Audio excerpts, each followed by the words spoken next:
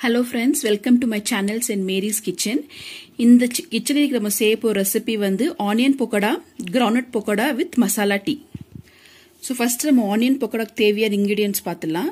So இன்னைக்கு நான் 250 grams கடலை மாவு எடுத்துர்க்கேன். அரிசி மாவு 2 ஸ்பூன் எடுத்துர்க்கேன். So 3 big onions மாதிரி chop பண்ணி வச்சிருக்கோம். அப்புறமா கொத்தமல்லி, chop பண்ண கறிவேப்பிலை, chilli, green chilli, chilli powder 2 tablespoon, சோம்பு, பெருங்காயத்தூள், இது salt, cooking soda. இப்போ நம்ம ஆனியன் பக்கோடாக்கு தேவையான பொருட்கள் எல்லாம் பார்த்தே இல்லீங்களா? இப்போ அதெல்லாம் நம்ம mix பண்ண போறோம். ஃபர்ஸ்ட் அது கடலை மாவு நம்ம ஒரு பவுல்ல போட்டுக்கலாம். நெக்ஸ்ட் அரிசி மாவு சேர்த்துக்கலாம். கட் பண்ணி வச்ச ஆனியன் சேர்த்துக்கலாம். கொத்தமல்லி சேர்த்துக்கலாம். கறிவேப்பிலையும் சேர்த்துக்கலாம். பச்சை மிளகாய் சேர்த்துக்கலாம். chilli powder, லாஸ்டா சோம்பு, பெருங்காயம், salt, cooking soda சேர்த்து ஆட் பண்ணிக்கலாம். நீங்க பச்சை மிளகாய் ஆப்ஷனலா வேண்டா நீங்க போட்டுக்கலாம். ஆல்ரெடி நம்ம chilli powder போட்டுருக்கோம். இப்போ chilli வந்து உங்களுக்கு ஆப்ஷனலா இருந்தா நீங்க அது போட்டுக்கலாம். சோ இது நல்லா இப்ப mix பண்ணிக்கலாம். கொஞ்சம் கொஞ்சமா வாட்டர் விட்டு mix பண்ணிக்கலாம்.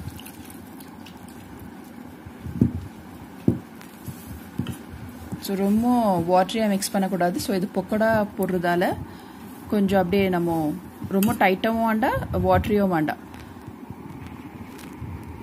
சோ இந்த மாதிரி உதுருதுரா இருக்கணும் மாவு. சோ ரொம்ப டைட்டாவும் பேசியவானா, ரொம்ப வாட்டரியும் பேசியவானா, இந்த மாதிரி உதுருதுரா இருந்தா போதும்.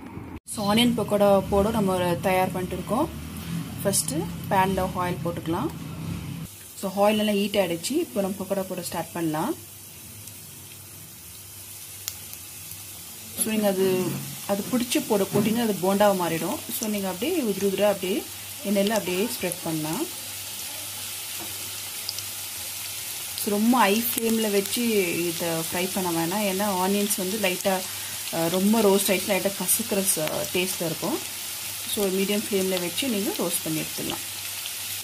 ஸோ லைட் கோல்டன் ப்ரௌன் தர ஃப்ரை ஆயிடுச்சு. இப்போ அது மொல்லமா எடுத்துடலாம். ஸோ இப்போ நம்ம ஆனியன் பக்கோடாக்கு தேவையான இன்கிரீடியன்ஸ்லாம் போட்டு மிக்ஸ் பண்ணி வச்சாச்சு. இப்போ நெக்ஸ்ட் நம்ம வந்து கிரவுண்ட்நட் பக்கோடா பார்க்கலாம். ஸோ அதுக்கும் தேவையான அளவுக்கு 200 கிராம்ஸ் கிட்ட நம்ம கடலை மாவு எடுத்து வச்சிருக்கோம். அதே போல 1 டேபிள் ஸ்பூன் ரைஸ் ஃப்ளோர் எடுத்து வச்சிருக்கோம். ஒரு 50 கிராம்ஸ் கிரவுண்ட்நட்டை வந்து லைட்டா ட்ரை ரோஸ்ட் பண்ணி எடுத்து வச்சிருக்கோம். சில்லி பவுடர் தேவையான அளவுக்கு ஒரு டேபிள் ஸ்பூன் எடுத்து வச்சிருக்கோம். பெருங்காயம், குக்கிங் சோடா, சால்ட். ஸோ இந்த பக்கோடாக்கு தேவையான பொருட்களை ஆட் பண்ண போறோம். ஃபர்ஸ்ட் நம்ம கடலை மாவு ஆட் பண்ண போறோம். அரிசி மாவு ஆட் பண்ண போறோம். இப்போ ஃப்ரை பண்ணி வச்சிருக்கிற கிரவுண்ட்நட் ஆட் பண்ணலாம்.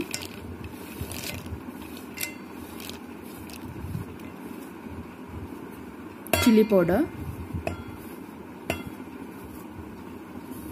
பெருங்காயத்தூள், குக்கிங் சோடா, லாஸ்டா சால்ட் ஆட் பண்ணிக்கலாம்.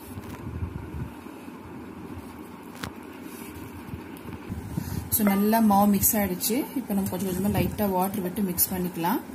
ஸோ இது கூட அது சேம் அந்த ஃபார்ம்ல தான் இருக்கணும், பக்கோடா ஃபார்ம்ல தான் இருக்கணும். ரொம்ப வாட்டரியும் வேண்டாம், ரொம்ப திக்காவும் வேண்டாம். ஸோ இந்த மாதிரி மிக்ஸ் பண்ணி வச்சுக்கணும் போதும். ஆயில்ல வந்து கிரவுண்ட்நட் பக்கோடாவும் போட்டு எடுத்துடலாம். ஸோ கிரவுண்ட்நட் போண்டாவும் ரெடி ஆயிடுச்சு, பக்கோடா ரெடி ஆயிடுச்சு.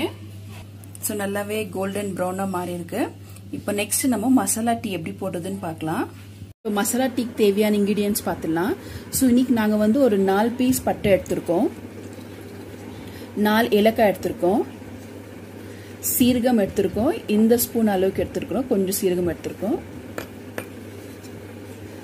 லவங்கம் ஒரு 4 எடுத்திருக்கோம். பெப்பர்கார்ன்ஸ் 4 எடுத்திருக்கோம். ஒரு பீஸ் இஞ்சி எடுத்திருக்கோம். ஸோ இன்னைக்கு நம்ம டீ லீஃப் பவுடர் எடுத்திருக்கோம். ஸோ உங்களுக்கு எந்த பிராண்ட் வேணுமோ அந்த பிராண்ட் நீங்கள் யூஸ் பண்ணிக்கலாம். ஸோ இன்னைக்கு நம்ம சுகர் ஆட் பண்ண போகிறோம் டீல. உங்களுக்கு ஹனி ஆட் பண்ண நீங்கள் ஹனி ஆட் பண்ணிக்கலாம். பட் எனக்கு சுகர் பிடிக்கும், நான் சுகர் ஆட் பண்ண போகிறேன். ஸோ இந்த மாதிரி ஒரு குட்டி உருளை வந்து இப்போ நான் ஃபர்ஸ்ட் இந்த 4 பட்டியை போட்டுக்கிறேன். அப்புறமா 4 ஏலக்காய், பெப்பர்கார்ன்ஸ், லவங்க ஆட் பண்ணிக்கலாம். லாஸ்டா ஜீரகம் ஆட் பண்ணிக்கலாம். ஸோ நைஸாக நம்ம இடிச்சுக்கலாம். ஸோ இந்த மாதிரி இடிச்சு வச்சாச்சு. நெக்ஸ்ட் இப்போ ஜிஞ்சர் ஆட் பண்ணிக்கலாம். இதுக்கு ஜஸ்ட் ஒரு 2 இடி. ஸோ நம்ம இன்னைக்கு 2 கிளாஸ் வாட்டர் நல்லா பாயில் ஆன இருக்கு. நம்ம இன்னைக்கு 4 கிளாஸ் டீ வைக்க போகிறோம்.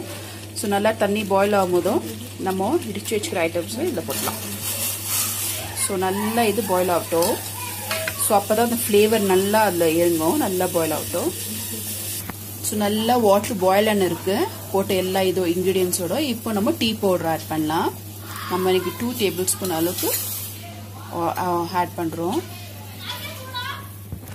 ஸோ நம்ம அந்த டீ பவுடர் ஆட் பண்ண நல்லா பாயில் ஆன இருக்கு. ஸோ நல்லா ஃப்ளேவர் இறங்கின்னு இருக்கு. இந்த டைமில் நம்ம வந்து இந்த ஸ்டேஜில் சுகர் ஆட் பண்ணிக்கலாம்.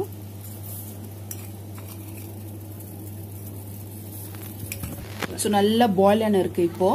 இப்போ இந்த ஸ்டேஜில் நம்ம மில்க் ஆட் பண்ணிக்கலாம். பட் நாங்கள் வந்து பாயில்டு மில்க் ஆட் பண்ணல. ஸோ அப்படியே ரா மில்கவே ஆட் பண்ணுறோம். ஸோ மில்க், வாட்டர், அந்த டீ பவுடர் எல்லாம் போட்ட ஏலக்காய், இஞ்சி எல்லாமே நல்லா பாயில் ஆகும்போதும் நல்லா இப்போ பாயில் ஆகட்டும். ஸோ இந்த ஃப்ளேவர் நல்லா இறங்கிக்கும். எதுக்கு நம்ம இதில் ரா மில்க் அப்படியே ஆட் பண்ணனா, ஆல்ரெடி இப்போ நம்ம பாயில் நல்லா மில்க் ஆயிருக்கும். திரும்ப இந்த வாட்டரும் பாயில் ஆகும். ஸோ ரெண்டுமே சேம் டைம் திரும்ப பாயில் ஆகுனா அந்த டேஸ்ட் வராது. ஸோ நம்ம வந்து ரா மில்க் ஆட் பண்ணி இதில் நல்லா பாயில் பண்ணிக்கலாம். இப்போ டீ நல்லா பாயில் ஆன இருக்கு. மசாலா டீ நம்ம மிக்ஸ் பண்ணிட்டு ஸ்டவ் ஆஃப் பண்ணிட்டு கொஞ்சம் நேரம் அது க்ளோஸ் பண்ணி வச்சிடலாம்.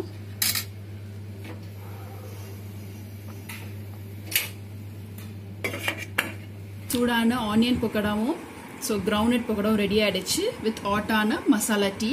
ஸோ இது நல்ல ஒரு ஈவினிங் ஸ்நாக்ஸாக இருக்கும். ஸோ எல்லாருக்கும் பிடிச்சமான ஸ்நாக்காக இருக்கும். ஸோ இந்த masala tea with onion pakoda super ஈவினிங்காக இருக்கும். ஸோ இந்த வீடியோ உங்களுக்கு பிடிச்சிருந்தா லைக் பண்ணுங்கள், ஷேர் பண்ணுங்கள், சப்ஸ்கிரைப் பண்ணுங்கள். தேங்க்யூ.